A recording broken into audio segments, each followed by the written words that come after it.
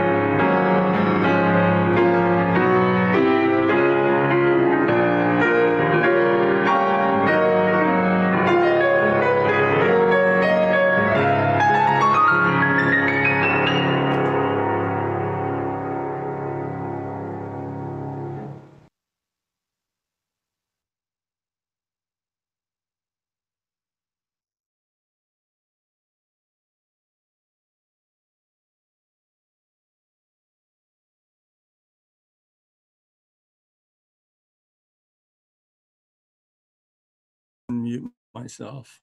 There we go. This is a very exciting time now for us and for our congregation.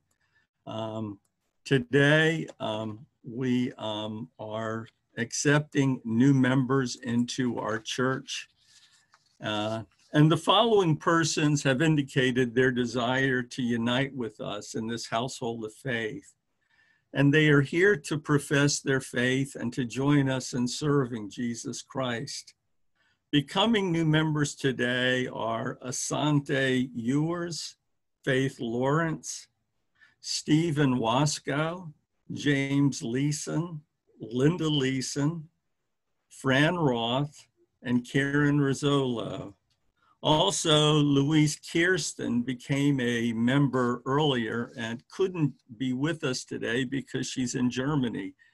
And others may be joining today that we don't know, but who have decided to become a part of this family of faith and will agree to go through our new members class later. But hear the words of our Savior. You did not choose me, but I chose you and appointed you that you should go and bear fruit, and that your fruit should abide. Everyone who acknowledges me, I will also acknowledge before our Creator God. My sisters and brothers in the faith, Jesus Christ has chosen you, and in baptism has joined you to himself. He has called you together with us into the church, which is his body. Now he has brought you to this time and place to unite with us in the ministries and blessings of this congregation. As you come into our midst, we invite you to confess your faith for the first time or to reaffirm your faith as members of the Church of Jesus Christ.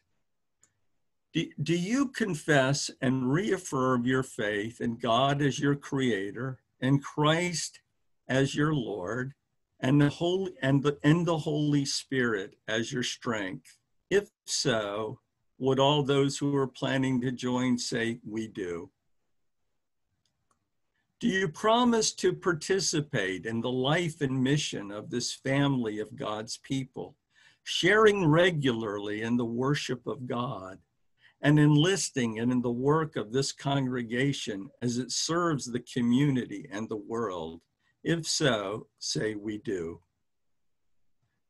At this time, we would normally say the historic faith, a covenant of our church together.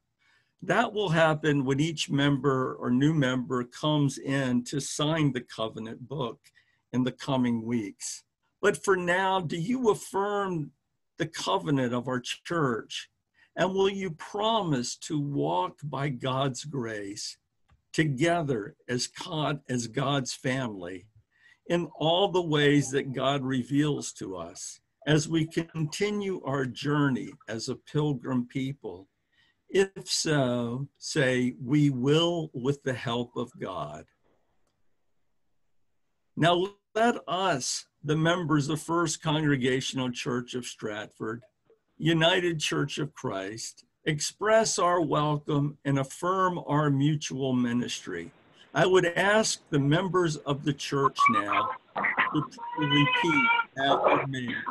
And if you were able, without a lot of background noise, to unmute yourself and join me in this welcome. And would you please say the words after me?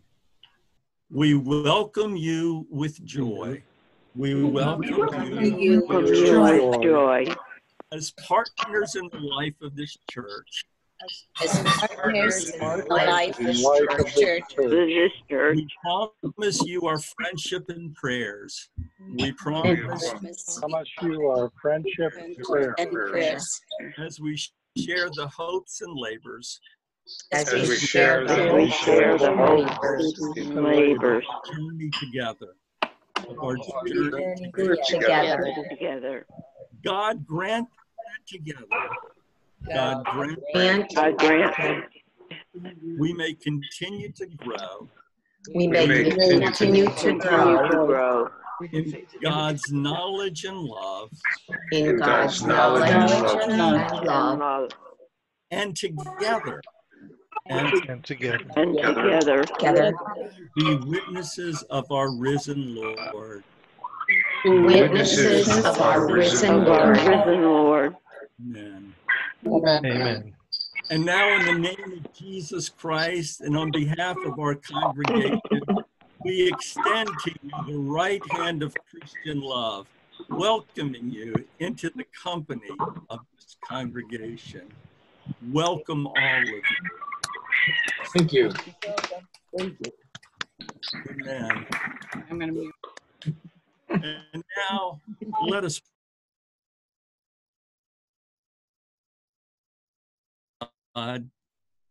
you who are reflected in how we love each other as a community. We give you thanks for these special gifts you have given to us. And these people who have decided to join this family of faith and to walk with us on this journey.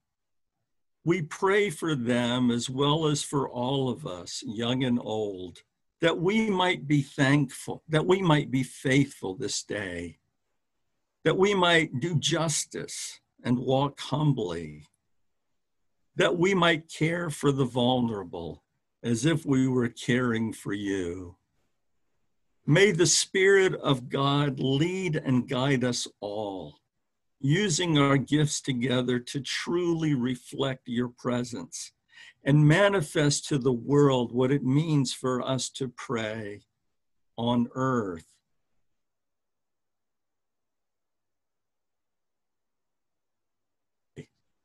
That Andy is with us, and for all the answered prayers for him and for all those who have been sick.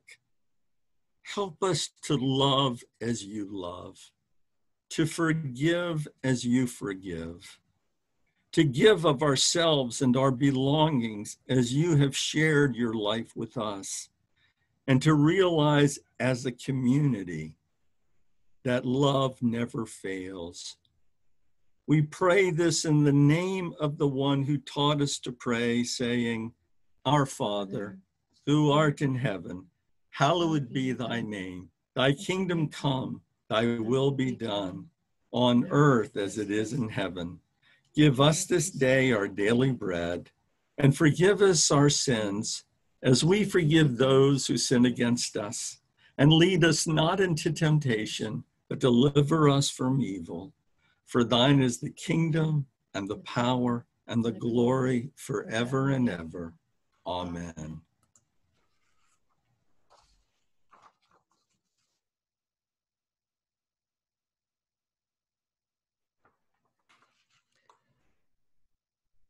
So now I would like to speak to the children among us. So listen up if you're there. You know, Jesus tells us over and over again that he wants us to do good for other people.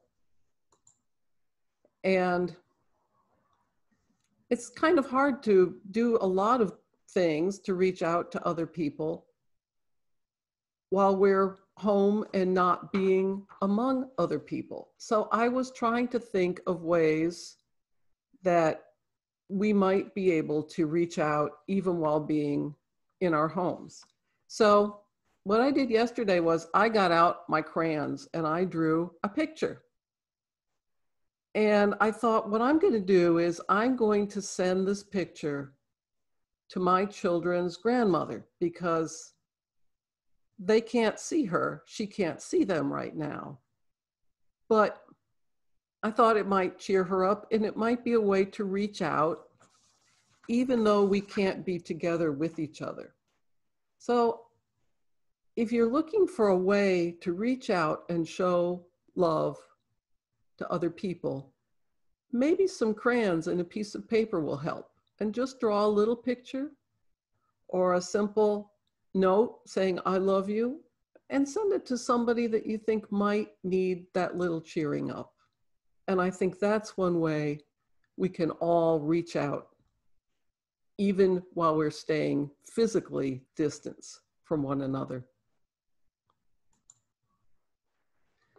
And now I will share with us our first scripture lesson today, which is Psalm 13. How long, O Lord, will you forget me forever? How long will you hide your face from me? How long must I bear pain in my soul and have sorrow in my heart all day long? How long shall my enemy be exalted over me? Consider me and answer me, O Lord my God. Give light to my eyes, or I will sleep the sleep of death, and my enemy will say, I have prevailed. My foes will rejoice because I am shaken. But I trusted in your steadfast love. My heart shall rejoice in your salvation. I will sing to the Lord because he has dealt bountifully with me. May God bless those words to our understanding. So I want to say thank you to all who offer up money through pledges, which help us in planning and setting our budget. And I want to thank those who donate spontaneously to support the mission of this church. In these days, we're encouraging the convenience of EFT withdrawals, and we also have several ways that you can donate through our website. If you go to the website at firstchurchstratford.org, and join me in a time of prayer. Let us pray. Oh God, bless all who give, whether by money, food donations, volunteer time, or prayer. Receive these gifts that they may become seeds of hope and love in your beautiful but hurting world. Amen. As we give thanks for our many blessings, we will hear Jubilee by Sam Williams with images of the beauty of nature found at Holmes Camp.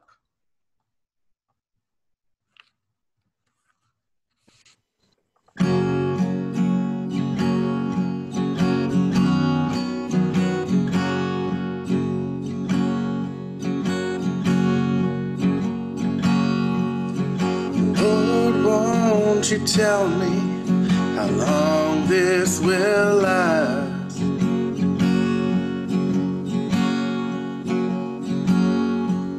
I'll lend you my soul and repent all my past.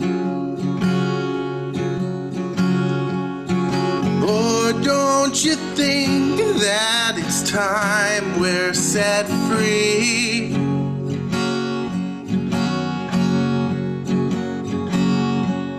So lay down a path towards Jubilee.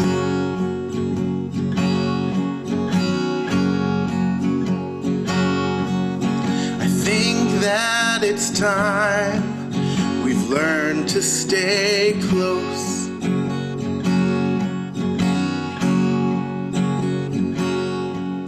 We've learned your good lesson of what matters the most.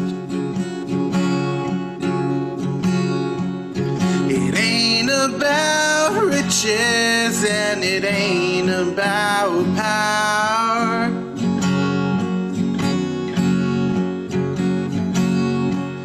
So Lord, won't you please end this darkest hour?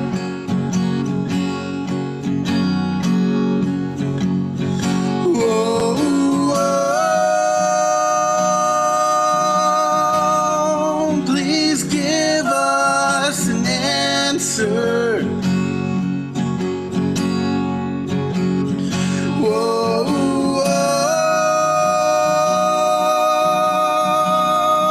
We're calling your name.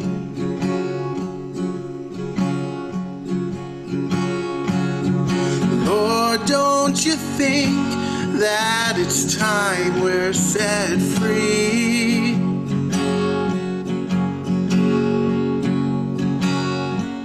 So lay down a path towards Jubilee.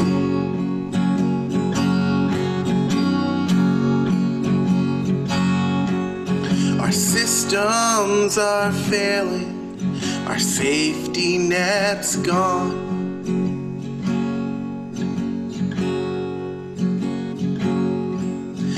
started to see what we've been doing wrong.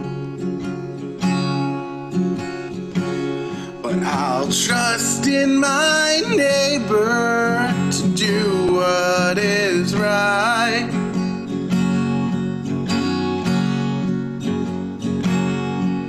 So Lord, won't you please end this tonight?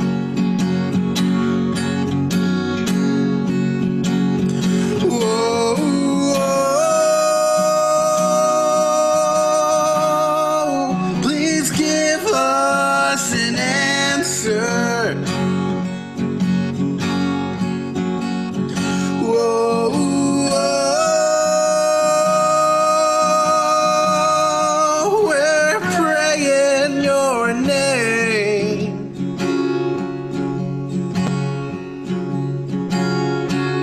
And Lord, don't you think that it's time we're set free?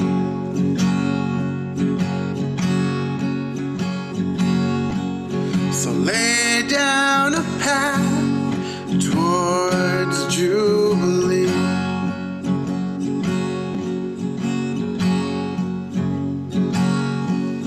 And Lord, don't you think that it's time we're set free?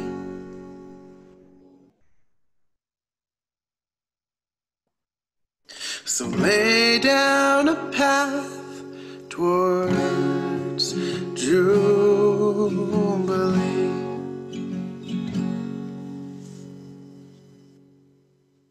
Go.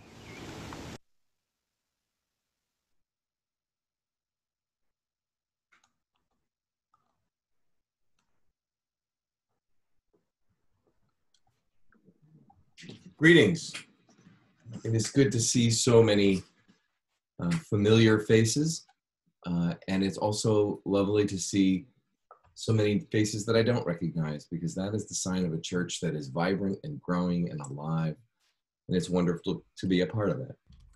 I was baptized, confirmed, and ordained at the First Congregational Church of Stratford.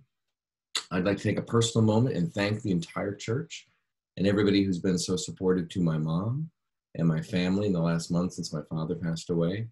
They have both been deeply involved, my mother her whole life, and it's wonderful to see that she has been so well remembered and taken care of, especially during the time of COVID when it's difficult to grieve with family. So thank you very much for being our family. I appreciate it. The sermon that you're about to see was filmed for camp worship a couple of weeks ago, but I think it's still relevant to what we're going through. So I'm going to start with the scripture, which is Matthew 10, verses 40 to 42. Anyone who welcomes you welcomes me, and anyone who welcomes me welcomes the one who sent me, says Jesus. Whoever welcomes a prophet as a prophet will receive a prophet's reward, and whoever welcomes a righteous person as a righteous person will receive a righteous person's reward.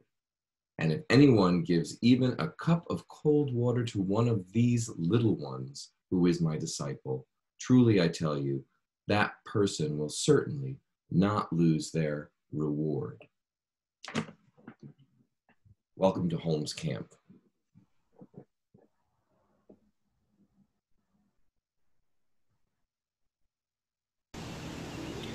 Good morning and welcome to Holmes Camp and Retreat Center. We are so glad that you could join us this morning for worship. That psalm, which is basically saying, how long, God?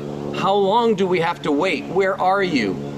Oh, we know that in the past there have been times when we couldn't see your face, but you were there all along. We're grateful for that.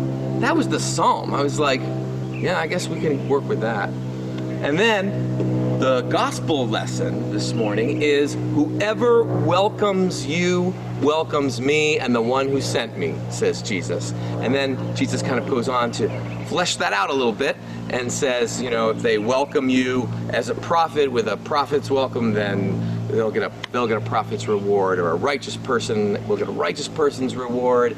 Or if they give one of these little ones a cup of water, their reward will be secure, etc., etc. Now, interesting, when he says little ones, we think children, and that makes sense, right? Because Jesus talks a lot about the children. Let the children come unto me. And that is literally children. But in this passage, a lot of scholars think that little children actually refers to a term of endearment that Jesus is using for his disciples as he's getting ready to send them out. This is the end of a long discourse. Basically, Jesus takes a look around, says, there is a lot to do. I can't do it all. I need help. I need to send out my disciples to do the work, and I will continue the work. That's a good lesson for those of us that feel like we have to do it all ourselves, right? So Jesus is going to send them out into the world, and he's getting them ready. And some of the things he says are really actually difficult to understand, difficult to take in, and are deserved of study. But here we are at the end of the discourse, and Jesus is sending them out. Whoever welcomes you welcomes me. And that feels like camp. Because when it's Sunday night and we are welcoming campers into camp, we say, you are welcome here, no matter who you are or where you are on your journey. You're welcome here. We celebrate our differences. We try to uncover how we are different and how we can learn from one another. And by the end of the week, are able to recognize in our own language, we're looking for Christ in one another. I'm looking for Christ in you, and hopefully you can find some example of Christ in me, by my own faith being lived out and by your faith being lived out in the real world. And we figure out when it doesn't work out so well, how to grow together. That's what camp is about. It's about learning to take our faith and not just have it be a set of beliefs, something that we think, but actually something that changes the way that we live in the world. Now, if it turns out Jesus actually was talking about the children, that works too, because Jesus often talked about people who were not considered to be part of the dominant culture. Children, women, people who were ill in body or were sick, people who were slaves, people who didn't have power in a domination system that started with Rome and came through the rich folk of his time. So either way, when Jesus is welcoming, it says you will be welcomed and the little children, you will get their reward, it works. But what is that about reward? I want to tell you a story, true story, about a young man who called me about 2 weeks ago and just said, you know, Bryan, I've got great news. And this is a young man that needed some good news. And he said, I got a job, and it's a job I really wanted, and I prayed to God that I would get it, and I got the job, and so I can see that means that God is on my side. Well, I have the wisdom not to stop and say, well, I don't know if God necessarily works that way, because in that moment, he needed God to be on his side. So I said, I'm so glad you got the job. I'm so glad that you're sitting in prayer. Congratulations. A week later, same young man calls me and says, I lost my job. What? Well, he'd hurt his hand playing basketball, dislocated his finger, was unable to use it, and they said, I'm sorry, you can't do this work at this point, so we're going to find somebody else. So he said, I don't understand. I prayed, I thought God was with me, and then this happens? And that's part of the problem with sort of that idea that if we believe and pray and ask the right way for the right things, that God will reward us. Maybe I'll get that good parking space because I believe the right things. Faith is not necessarily just about believing the right things. It's about how those beliefs change our behavior, make us think about things in a different way. How do we welcome in everyone, including people who are different than us? There is a human tendency for us to gravitate towards people that are like us, whether it's socioeconomically like us or whether it's education level like us. And now most of us probably have friends that are not in those same places, but right now our country is in a very, very difficult place as people who have been suffering for years with the way things are, the status quo, are finally saying, once again, because it's not the first time, enough. And I am hoping that we come out of this pandemic / time of unrest changed, not the same. That we come out of this welcoming and also letting ourselves be welcomed. Because remember, when Jesus sends out those disciples, he's not saying, this is how you welcome the stranger. He's saying, you are the stranger. He's teaching how to be a gracious guest. Let's think about that just for a minute.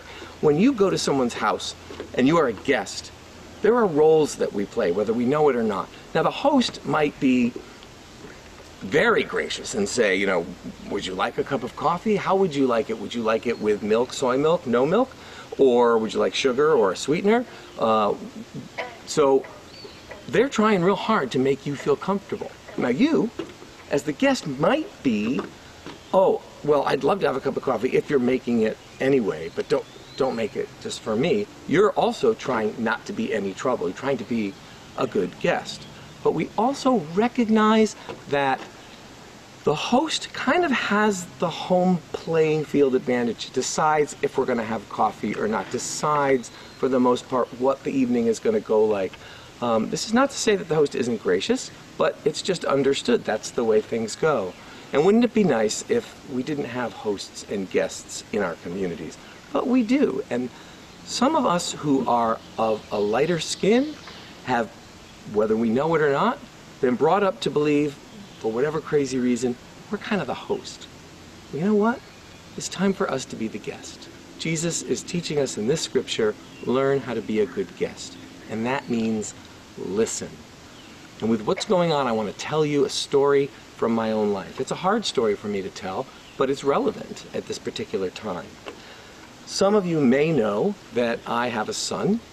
He's now 20 years old, and he is biracial. We're a biracial family. Although he presents as black. If you saw my son, you would think that this is a black man. And when he was adopted, there was a form, big long form that was filled out, and we got to race. And we could literally check boxes of people, of children, babies, based on the color of their skin. Who were we willing to accept? And, you know, thinking our love is enough to overcome whatever may come. We just said all of the above. And we did that with great open hearts, and I wouldn't change it because it brought Eric to us.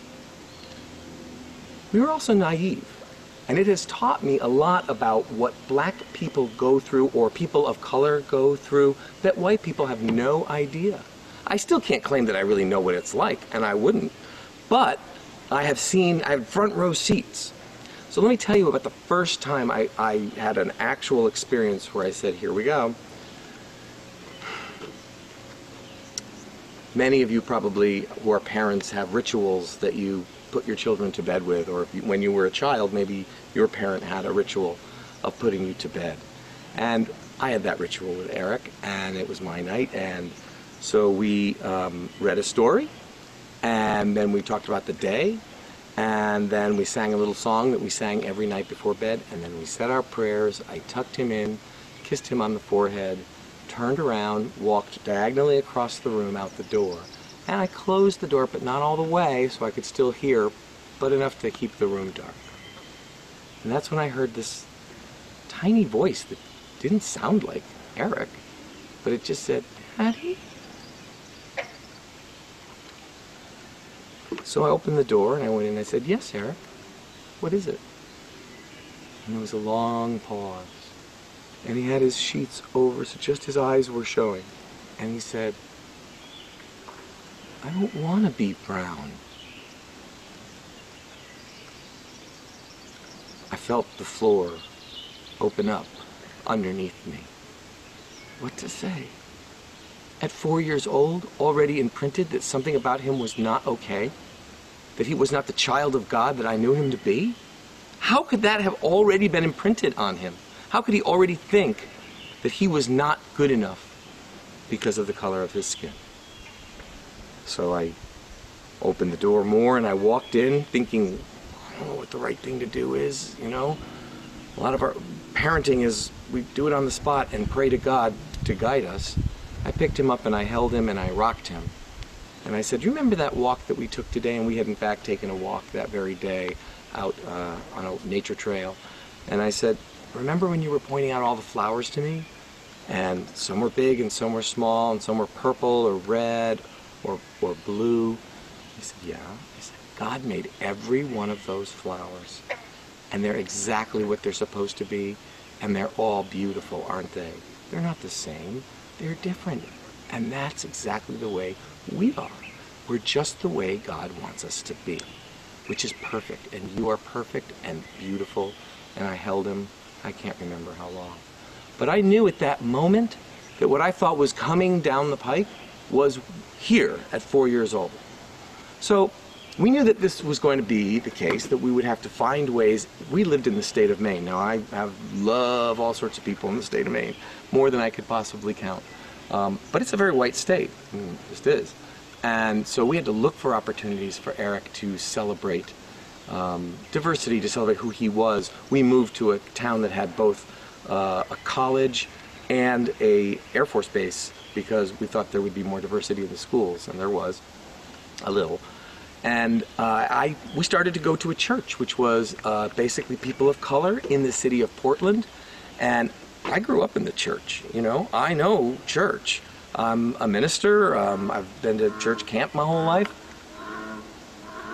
We did this for my son, but I can't tell you how I was transformed by this church. The Spirit moved through this church. Nobody cared about it being an hour. These services were an hour and a half, 2 hours plus, and the time flew by. And when we walked in that door, Eric was immediately scooped up and told, "Oh, you beautiful child. We are so glad you're here." And everybody looked like him. And suddenly, I and my partner were sitting there being the odd ones out. And that was a good experience for us. And it was, again, one of the most spirit-filled church experiences I've ever had. And we went back again and again and again until eventually we got involved with another church professionally. But I'm very grateful that Eric had that experience and that I had that experience. So, faith is not just about belief, as I said. It is about behavior. It's not necessarily about self-understanding, but cultural and historic awareness about our undeserved privilege for those of us who are lighter skinned. We tend to think of ourselves as the hosts, and it is time for us to be the guests. And what I mean by that, it is time for those of us who are white to be quiet and listen with open hearts. And when we feel a defensiveness come up, I didn't do that, I don't feel racist, to realize it's not about you, it's about a system. It's about something much bigger than all of us that we all have to work together to change. I want us to come out of this time truly welcoming. I want this to be a welcoming place. I want the presbyteries to come here and we can work together and listen to one another. And we better be ready to hear stories of lamentation. How long, God? How long will it go on? How long? Where are you? We cannot see your face. But like the Spirit in that church, we trust that you are here. We have experience that you are present. And yet, we have to be ready to listen to some very difficult experiences. That's important that we take that responsibility and listen, and then ask ourselves, what do we need to do to change things? What do we have to give up? What ways do we think of the normal as the way things are without even realizing it? Now, I know most of the people watching this who might be white are not thinking, well, I'm racist. No, most of us don't, right? That's the overt racism that we all look at and can say that's a terrible thing. But this subtle, systemic, just the way things are, racism, I once had a seminary professor describe in a way that stays with me, and I want to share it with you. We were talking about racism, and he was clearly someone who was not carrying, racist attitude in his heart. But he said, I would never say that I wasn't racist, because sometimes if I'm walking down the street, I get nervous if the person coming at me is of a different color, and I don't like that about myself, but it's true. So I try to use the model of recovery. And by recovery, I mean from addiction. I used to be an addiction counselor in Waterbury, Connecticut. And that model, for those of you that know it, usually you don't say, I am recovered. I am better now. I used to be addicted and now I'm not. It's a daily awareness. I am not recovered. I am recovering. And my professor said, I like to think of myself as a recovering racist, that I have to be vigilant every day and look for those signs inside of me where I feel like I have privilege, or when I have fear, or when I get defensive. And when I see that, I need to lean into it, and I need to talk to the people that will help me to understand my own set of privileges, my own fears, my own acceptance of the way things are. Our scripture this morning is about lamentation and about understanding that God is present with us, and it's about Jesus saying, whoever welcomes you welcomes me and the one who sent me. And so if we're going out, we need to listen as much as we need to preach. Now I know there's an irony here of some white guy standing up and saying, hey, white people, you need to stop talking. I get it. But that's where we are. So friends, thank you. I pray that your church will be involved at this place when we are back online. And by that's ironic, huh? I pray that your church will be a part of the recovery process here, and that we can move forward together boldly, and that Homes Camp can be a part of your own churches and your own individual expression of wanting us to be a more just world, a more just people, a people where there are less hosts and guests and more people of community, where we learn from our differences and we celebrate them. Whoever welcomes you in my name welcomes me and the one who sent me. Amen.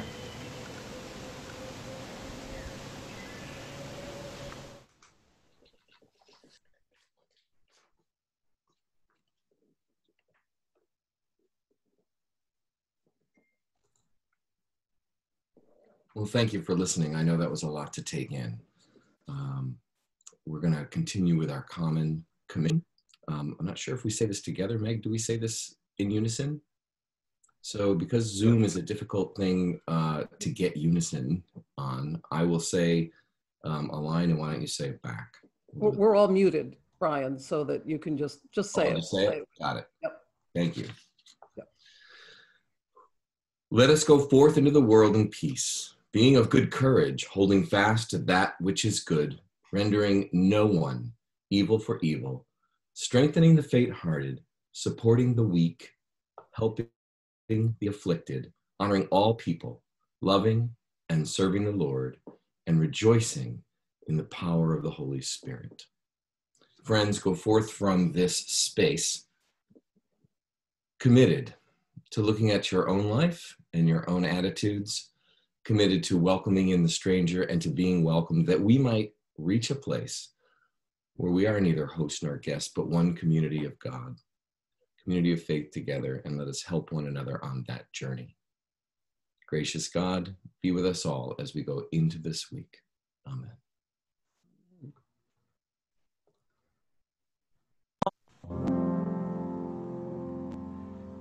Shalom to you now. Shalom, my friends.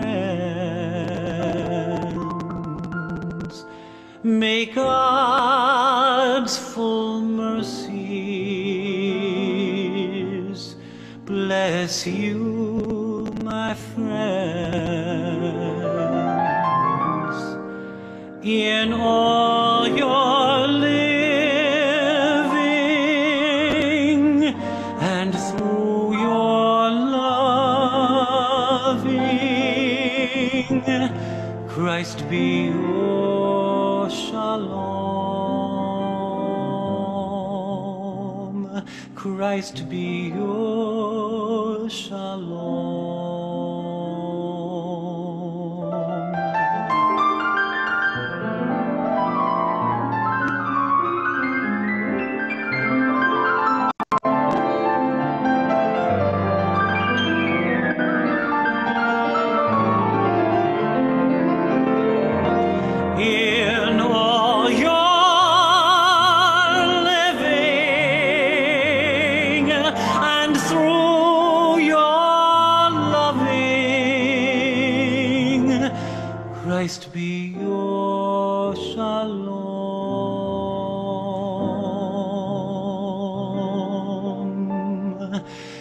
Christ be your shalom.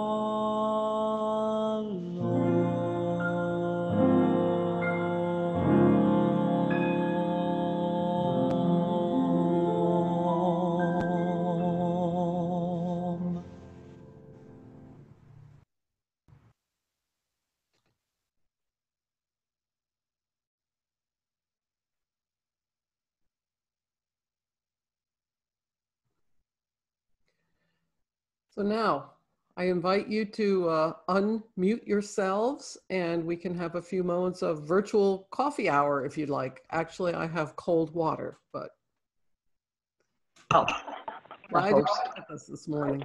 And thank you, Bryan. I was there. That was a very moving and very inspiring sermon. Thank you, Bryan. Good to see you. Yes. Thank you, Bryan. Thank you, Bryan. That was a special blessing. Yes, Absolutely. For the day and for the week ahead. Yes. Thank you. Thank you for sharing. Well, I was glad to be asked. Hey, Bryan, you know, you were talking about racism as recovery. I've often, through the years, thought of it as kind of like having diabetes. It's something you always have to be, you know, you're never cured, but you're constantly being vigilant and constantly doing the right things, or at least never, you know, it's, but I love that as recovery. I thought that was powerful. Yeah, they're both good metaphors. Help us get there. Very nice.